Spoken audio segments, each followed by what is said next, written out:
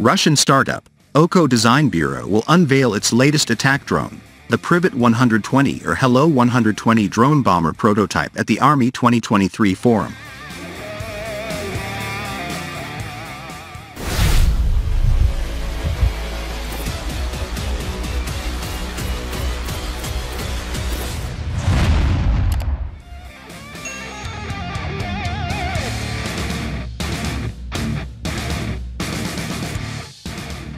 A new Privet-120 prototype will be demonstrated at the Army 2023 forum for the first time. The project commenced as a cruise missile, but the new prototype is an unmanned bomber designed for counter-battery warfare and the destruction of strongholds, an Oko press release said. The Privet-120 drone bomber has an operational range of 200 kilometers, can accelerate to 140 kilometers per hour and carry a 20 kilograms payload, the release said. The ultra-long range and heavy payload combination will give the drone bomber loitering and precision strike capability like no other drone in the world.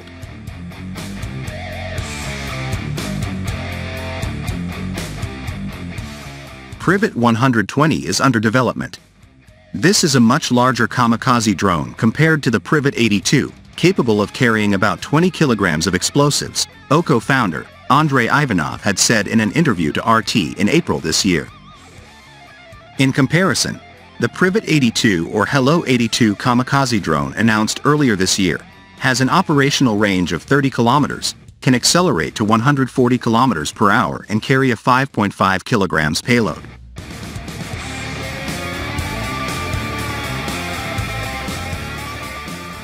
Since our drone has a range of about 30 kilometers, it can be based about 15 to 20 kilometers behind the front lines from a launch point that can serve several units at the same time.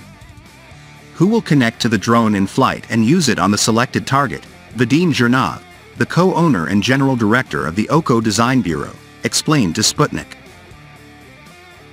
Zhernov added that it is possible to transfer control of the Privet-82 drone from one operator to another when the UAV arrives in the area of its intended operation.